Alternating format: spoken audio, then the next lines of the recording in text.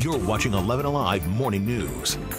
11 minutes of nonstop news starts now.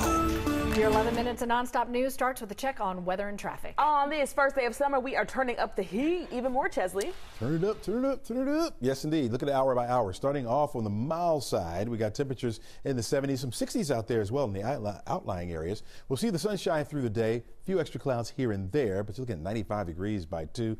98 will be your afternoon high temperature for today, and you think that's hot, we'll go hotter by tomorrow. In fact, an increased chance for rain as we head toward the weekend. We'll talk more about that in the full forecast coming up. Our top story this morning, Georgia is back in the national spotlight. This is a live look at the U.S. Capitol, where state leaders will testify during a hearing on the January 6th insurrection. Molly Oak has more on what we can expect. All eyes on Georgia today in the January 6th hearings. That's because both Secretary of State Brad Raffensperger and his Chief Operating Officer Gabriel Sterling are both expected to be called as witnesses. Raffensperger will talk about the infamous phone call with former President Donald Trump just days before January 6th, while Sterling and the Secretary of State's office have battled a mountain of election fraud claims. Both expected to discuss the push coming from the Trump campaign to force states to overturn certified election results. And a Fulton County election worker is also part of the witness list today. Wandrea Shea Moss was one of the workers at the State Farm Arena counting ballots into the early morning hours after the election. She faced a wave of threats after claims Georgia's election results had been manipulated. The hearing is scheduled to start this afternoon at 1. And continuing your 11 minutes of nonstop news with some other top headlines. Don't throw your mask out just yet. New numbers this morning show COVID is surging again in Georgia. The state is recording an average of 3,000 cases a day. Health officials say they're also seeing more people who are vaccinated contract the virus and show symptoms. It's been a struggle at Atlanta's airport. We just checked in for you. There are 14 cancellations already this morning, according to the site FlightAware. Hartsfield-Jackson International Airport was plagued with problems over the holiday weekend, including a water main break. It shut down some bathrooms and concessions in Concourse B. At last check, the airport said the issue was not having a major impact on flights, but 2 gates at Concourse B are still closed. All right, so if you feel like there's a little less cereal in your box these days, it is not your imagination. It's called shrinkflation. It is hitting stores across the U.S. As products get smaller, the prices stay the same. Family size Cocoa Pebbles, Charmin Ultra Soft, Dawn Ultra Dish Soap, and Aveeno Moisturizing Lotion, all items ConsumerWorld.com has caught shrinking just in the last few months. It's like insult to injury. If you're taking your children outside during the heat, you'll want to keep an eye on the temperature. Pediatricians say young children are not able to regulate their body temperatures like adults.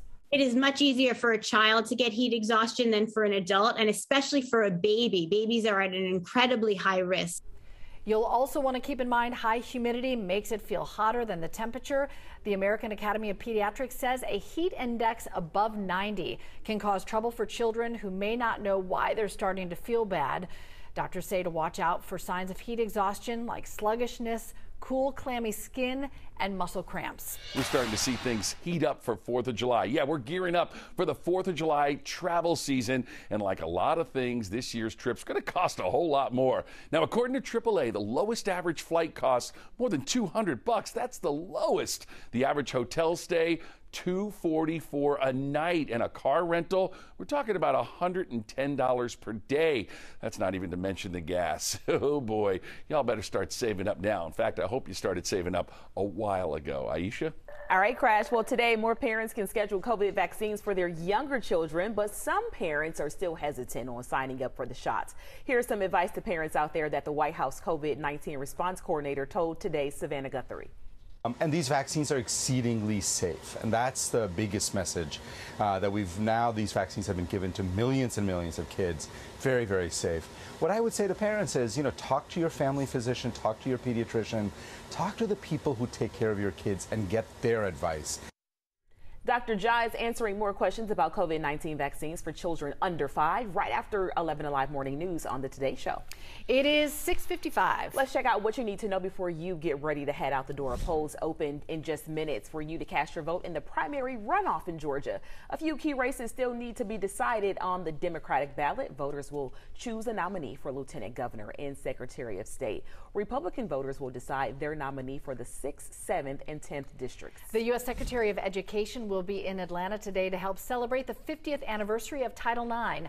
The historic civil rights law is what made it possible for women and girls to play sports and expand their academic opportunities.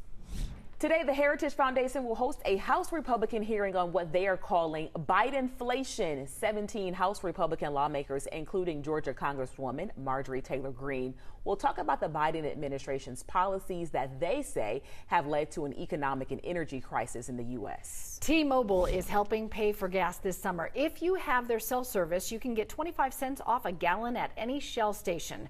T-Mobile is also giving airline passengers free streaming and Wi-Fi on flights, and both of those things start today. Sounds good, Chesley? All right, sounds real good. By noon today, if you're going to be going out, temperatures will be on the hot side. 89 degrees will be a temperature at noon, but going up into those 90s as we head into the afternoon. It will be a hot day today. Be careful, folks. 96 degrees will be our temperature by 3 o'clock, going up to 98 for a high. Back down to 97 degrees by 6 o'clock tonight under sunny skies. Very, very warm.